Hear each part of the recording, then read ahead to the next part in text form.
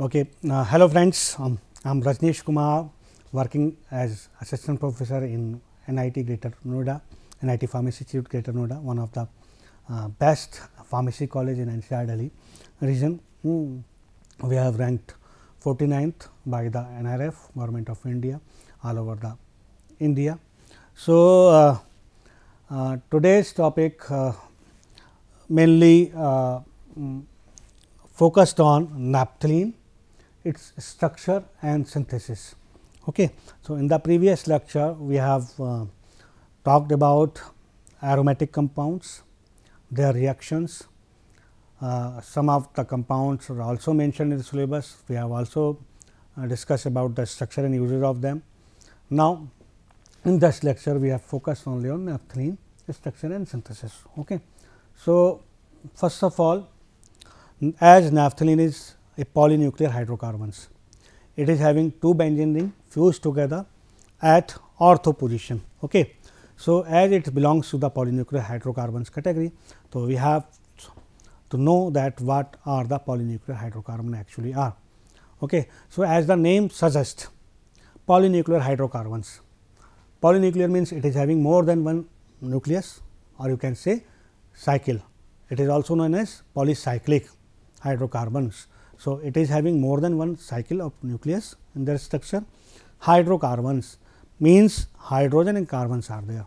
So, these are the compounds which are having more than one cycles or nucleus in their structure and consist of hydrogen and carbons atom. Okay. So, polynuclear hydrocarbons are the compounds that have more than one aromatic ring. They are also known as polycyclic aromatic hydrocarbons. In short form, we can use PAH, polynuclear aromatic hydrocarbons. Then polynuclear aromatic hydrocarbon molecules contain only carbon and hydrogen, as the name suggests, hydrocarbon is there.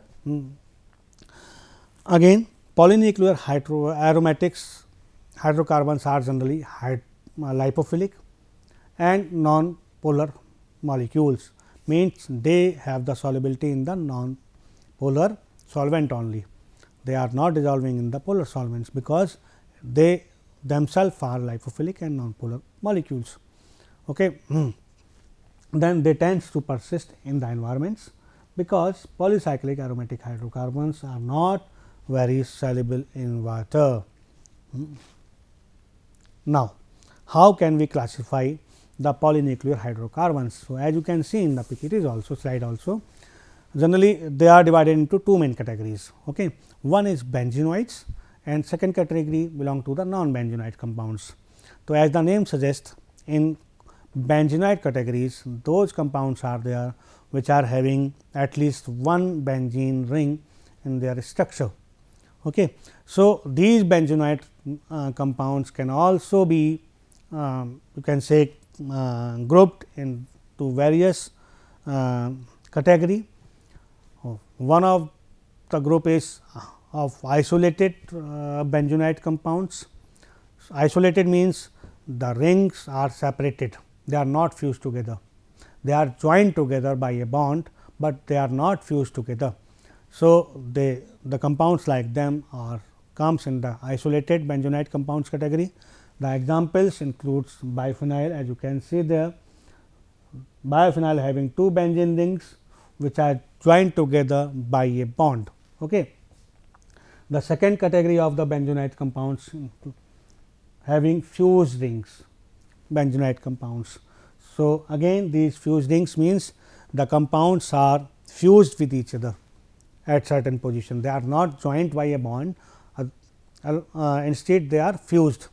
So, they may be two types, they may be linear fused ring compounds or they may be angular fused ring compounds.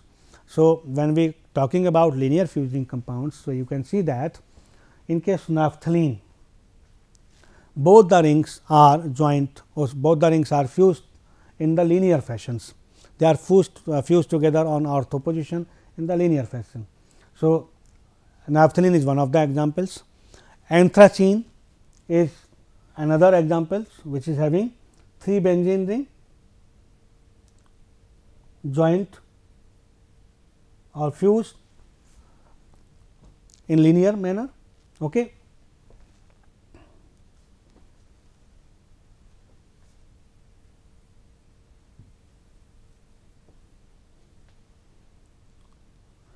Now, the next category of the fused ring bentonite compounds are angular. So, as you can see the structure of phenanthrene, it is having 3 phenyl ring, but out of 3 phenyl rings 2 are fused on ortho position in the linear manner, while the third ring is not fused in the linear manner, it is fused in angular manner. So, phenanthrene comes in the category of angular fused ring bentonite compounds. Again, the second important category of the polynuclear hydrocarbons named non-bentonite compounds, means they are the compound which is not having benzene in their structure. Okay. So, the important example of non-bentonite compounds are azolene. Okay. So, now you know about the polynuclear hydrocarbons, how they are categorized or grouped, what are the examples belong to the different categories of polynuclear hydrocarbons. Now, we come to our topic, which is naphthalene. Okay. So, as you have already seen in the classification of polynuclear hydrocarbon, naphthalene is there. It is a linear fused polynuclear hydrocarbons. So, it is having 2 benzene rings fused at ortho position. Okay. The molecular formula of the naphthalene is C10H8. So, as the name or as the molecular formula suggests, it is having 10 carbon, but only 8 hydrogen. So, as you can predict by the molecular formula, it is a very unsaturated compounds. Okay. So, we can also number them. So, like this 1, 2, 3, 4, 5, 6, 7 and 8. So, numbering of naphthalene is done like that. Then we come to the physical properties or appearance of the naphthalene. So, it is appeared as the white solid which crystallize in you can say shunting plates. It is having melting points about 18.26 degree centigrade, while its boiling point is little bit higher, it's close to 118 degree centigrade. Then it is having very strong odor and it is very volatile. So, because of that strong odor, it is used as insect repellent, as a mothballs. Then when we talking about its solubility, it is insoluble in water, as I have told you earlier that much of the polynuclear aromatic hydrocarbons are lipophilic in nature. It is water insoluble, they are soluble in the non-polar solvents only. Okay. So, naphthalene is also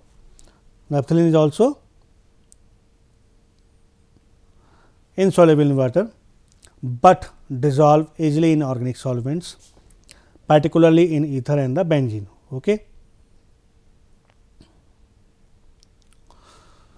Now, come to the next slide. How naphthalene are isolated or prepared. So, naphthalene is actually isolated from the coal tar. So, coal tar is having different fraction when we go for the distillation of coal tar. So, based on that range of temperature, we are having group of distillate. So, one of the group we named as middle oil fraction of coal tar, which is obtained when we distill of the coal tar from 160 to 230 degree centigrade. Then distillate is produced. Naphthalene is the major part of that middle oil fraction of the coal tar, and it is largest single component of the coal tar, about 60 to 10%. So, other polynuclear hydrocarbons is also obtained by the fractional distillation of the coal tar, which includes phenol and anthracene, phenanthrene, toluene. So many organic aromatic compounds are obtained and isolated from the distillation of the coal tar. Naphthalene is the largest single component of distillate of the coal tars, comprised 6 to 8% of the total. The hydrocarbon was first noticed as a deposit in the condenser during the distillation of naphtha fraction, and hence its name. So, as it is obtained by the naphtha fraction, so it is named as naphthalene. So, as I have said you earlier that it is obtained by cooling the middle oil fraction of the coal tar on the temperature from 160 to 230 degree centigrade range, whereupon the naphthalene crystallize out. The crude crystals are removed by the centrifuges. So, it is this particular fraction is having so many impurities, along with them some other aromatic compounds are also there. So, naphthalene can be obtained, or the other impurities might be removed by the centrifugation process. These are the melted and then treated successfully with concentrated sulfuric acid to remove the phenols present as an impurity in their in that particular middle oil fraction. So, we will treat that fraction with the sulfuric acid and phenol will be removed.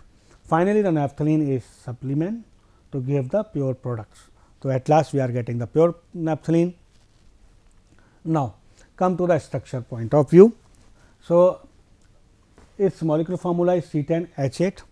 So, it clearly indicates that naphthalene is having high degree of unsaturation in this in its structure.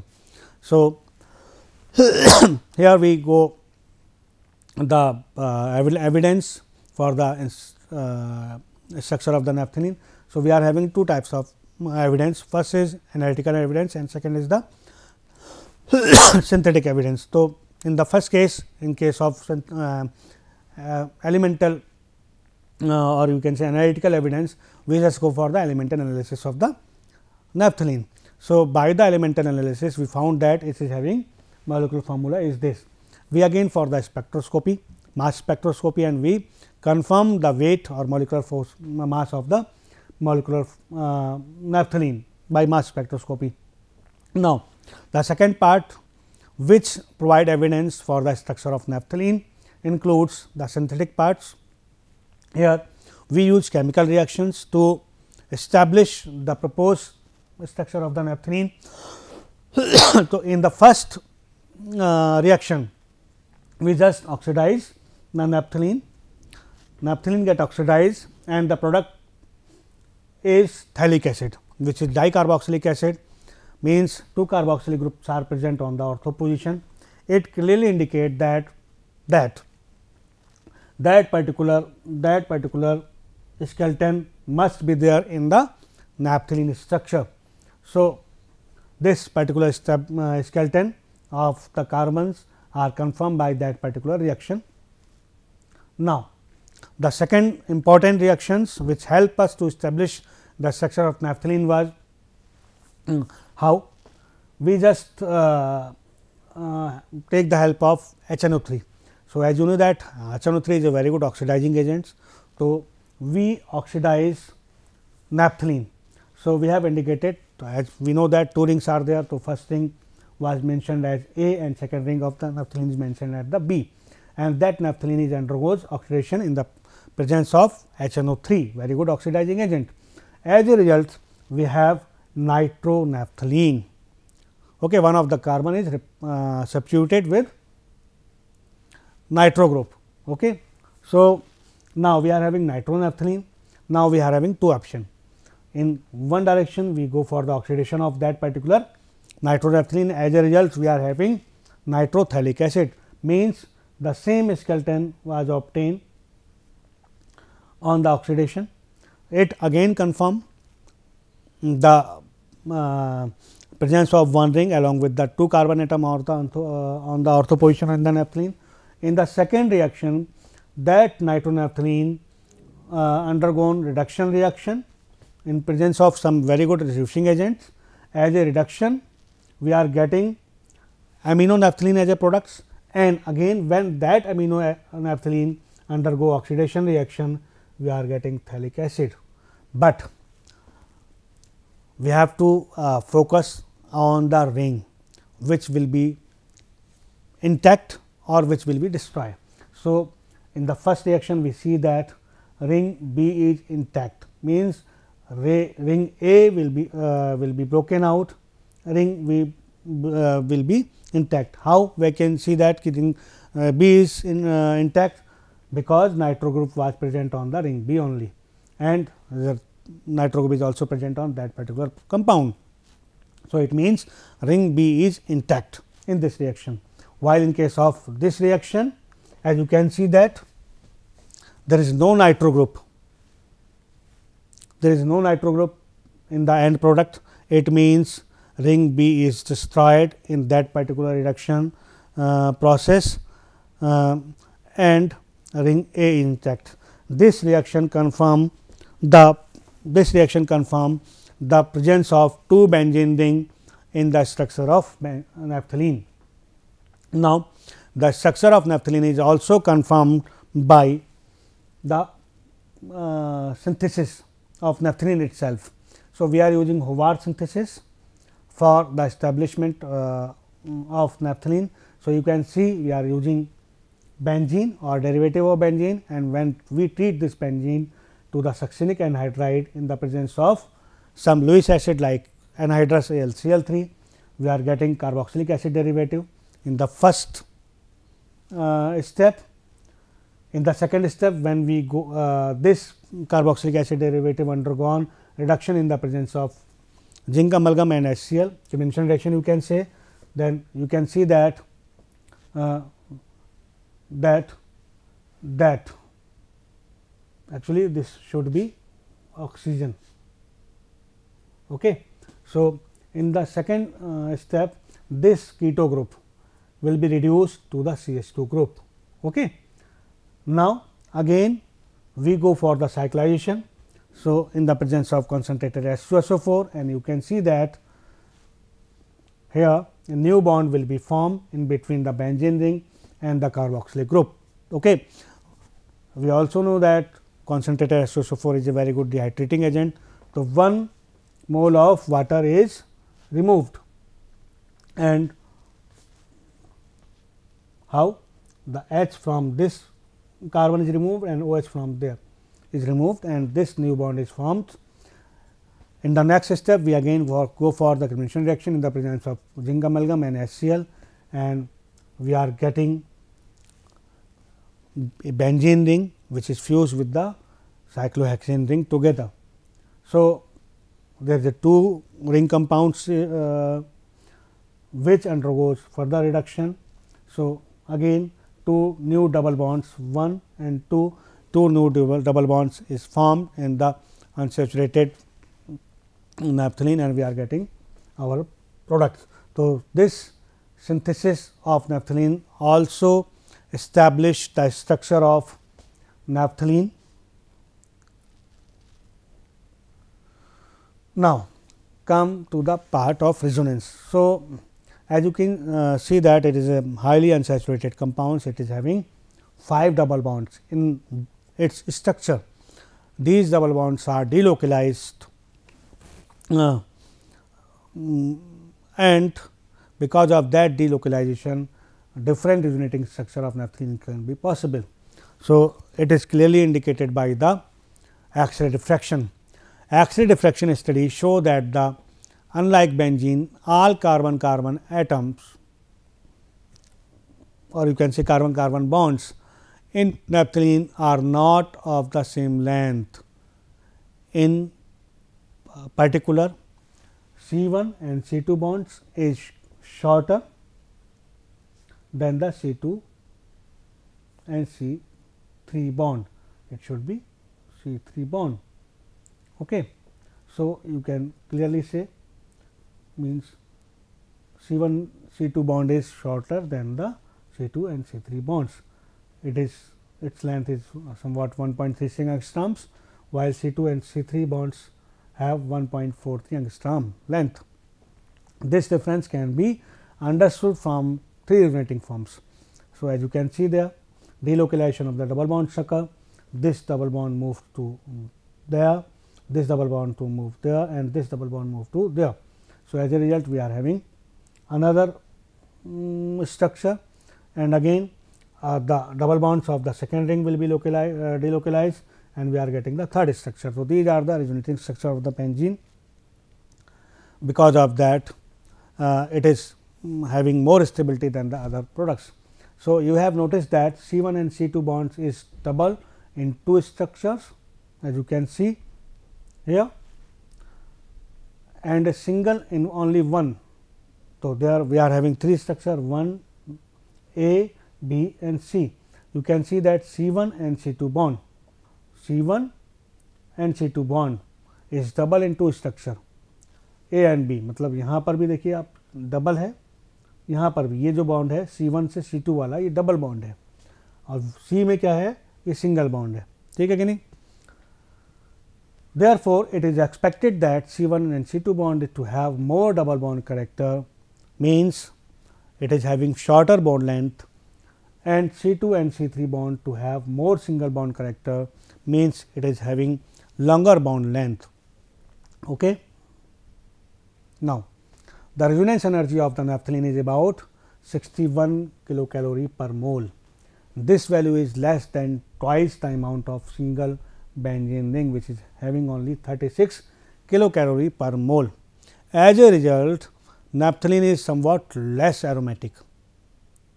Less aromatic means more reactive than the benzene. Okay. Now, come to the synthetic part of the naphthalene. So, the synthesis of naphthalene is very easy to perform. It is synthesized from 4-phenyl 1-butene in presence of calcium oxide and heat. So, 1-phenyl 1-butene is there in the presence of calcium oxide and heat.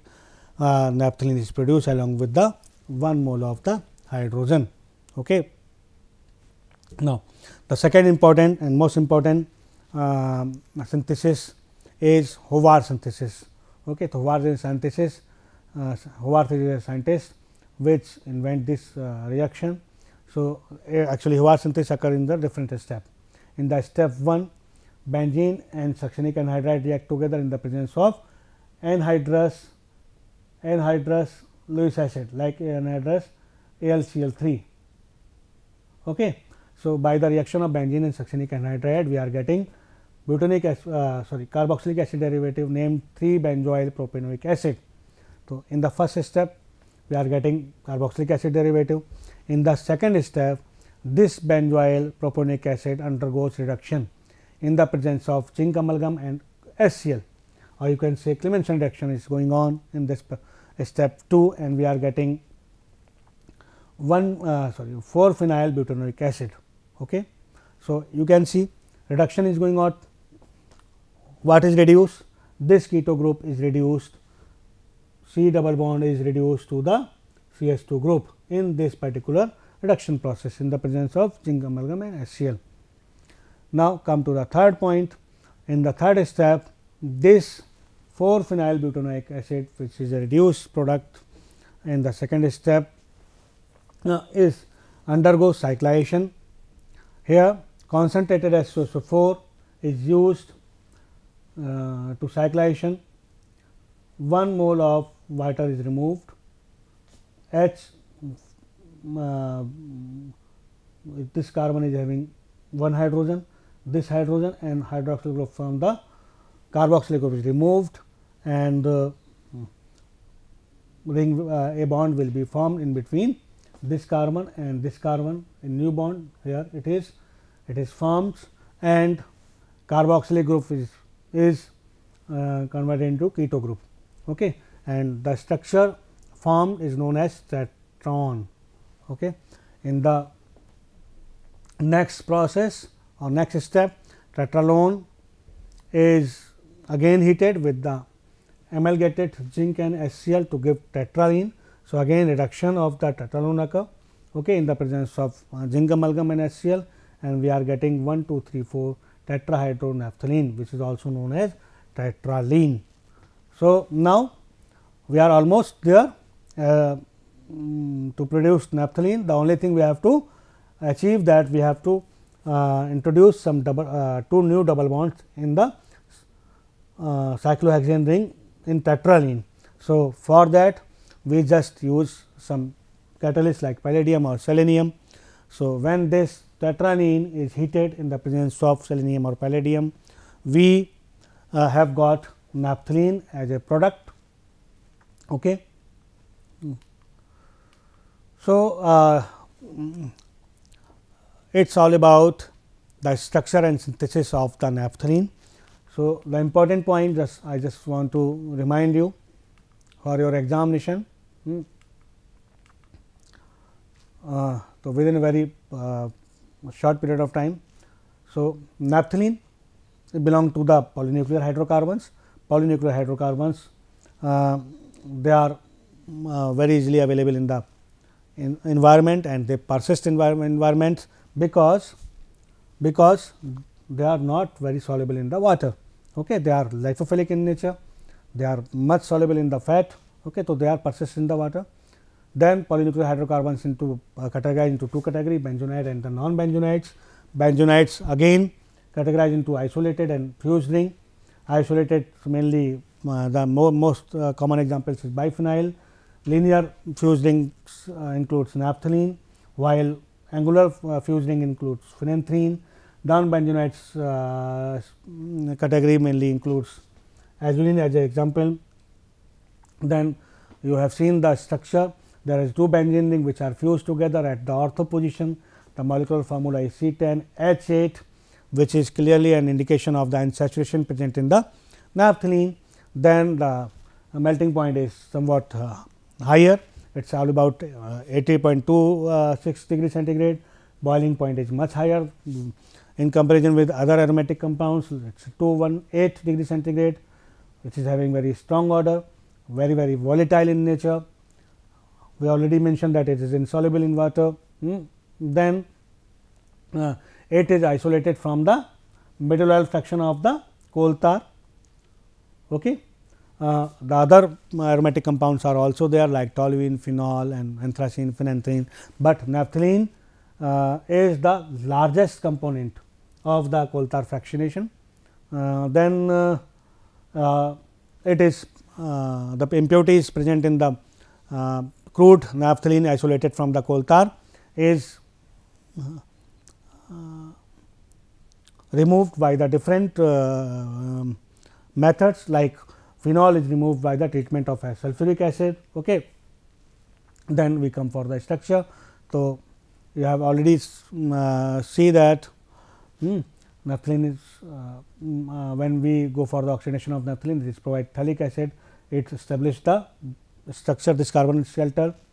Then we have also gone through these, that it also proved that this reaction also proved that benzene having naphthalene is having two ring to fuse together. We also discussed ortho-Howard synthesis, then we also discussed the resonance structure of the naphthalene, which clearly indicate that delocalization of the double bond occur, and the length of the double bonds and single bonds are different in the naphthalene. Then resonance energy, it is more resonance energy than the benzene ring, means it is more reactive than the benzene. Then we also see the synthesis. So, I hope you have found this lecture important for your preparedness for the AKtU exams. So, we will meet in the next lecture and we will talk about the other aspects of the naphthalene, which includes reactions also. So, thank you very much for patience listening. Thank you.